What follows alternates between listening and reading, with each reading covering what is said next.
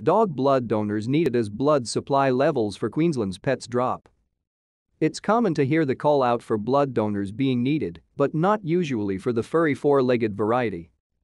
Key points: recent rat and mice plagues have seen an increase in dogs eating rat baits resulting in blood transfusions. Donor dogs are needed to donate both blood and plasma. Other animals including birds are also receiving transfusions. To stay up to date with latest top stories, make sure to subscribe to this YouTube channel by clicking the button above this video. Recent mice and rat plagues throughout Queensland have seen an increase in the demand for dog blood transfusions due to baiting. University of Queensland Small Animal Hospital nurse manager Rebecca de Gier said the need for whole blood, plasma and pack cells had gone up dramatically.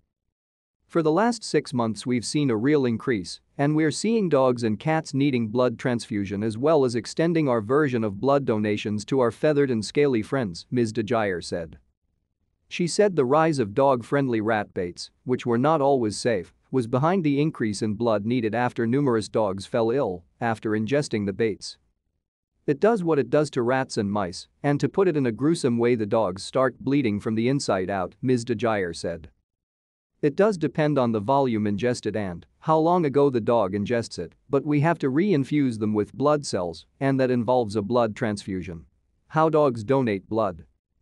To meet the need, the Queensland Small Animal Hospital has reached out to dog owners to consider their four-legged friends to become donors as part of their community blood donor program. Dogs need to be over 25 kilograms, under 7 years of age and comfortable coming into the vet surgery. It's similar to how humans are encouraged. With an increased need we need more donors, Ms. de Gier said. We really need dogs that are happy to lay still for an extended amount of time as we don't sedate them. We keep them calm, and it's all in the way we talk around them and the quiet room as they lay on their side as we take blood from them. Unlike humans, blood in dogs is only positive or negative. There are no letters used for the type of blood they have. Dogs that come and need a transfusion, who have had a transfusion before, have an increased risk of a reaction, and that's when we do cross-typing or cross-matching to make sure they won't have a reaction when we transfuse them, she said.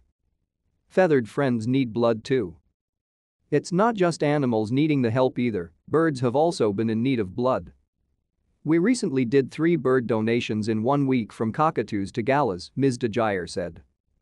These pets live for a long period of time and people get attached to them, and it's become gold standard medicine that we do this for any surgery that could result in a bleed.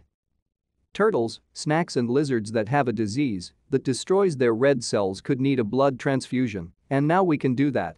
In addition to blood, plasma has also been collected.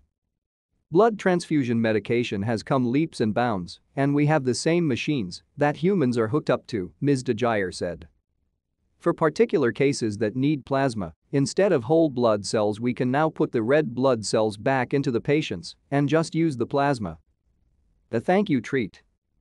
When humans donate blood, they are often given a sweet treat or snack to take with them. For the dogs it's no different, yet it comes in the form of a pig's ear.